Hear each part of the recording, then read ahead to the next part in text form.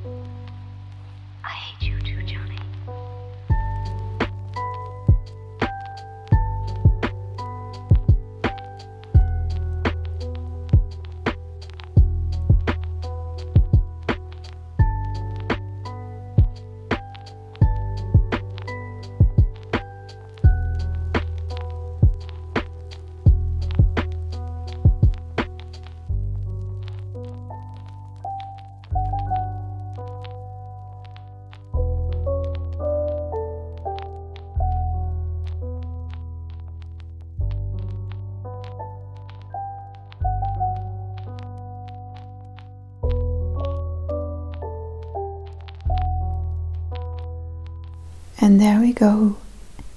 Where will the month take you? Where will the next month take you?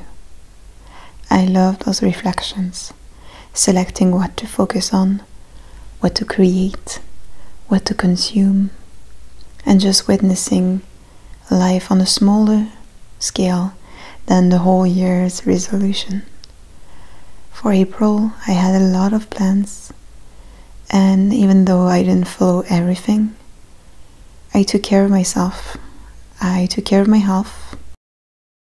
And I'm still on that journey, and life flowering, the spring starting, all of those movements, the reopening of the country, all of it benefits my growth. It helps me to consider the time day after day, week after week, creating a routine, witnessing others' routine take shape, discussing, preparing the life after the virus. And I've been coming here to this location every week to do my classes for driving. So it's been wonderful because that's also where my dad lives. So it takes me out of the city. I take the train, I see my family, I drive, and I connect with nature, looking for my own horizon, creating the long-term plan, and appreciating the right now.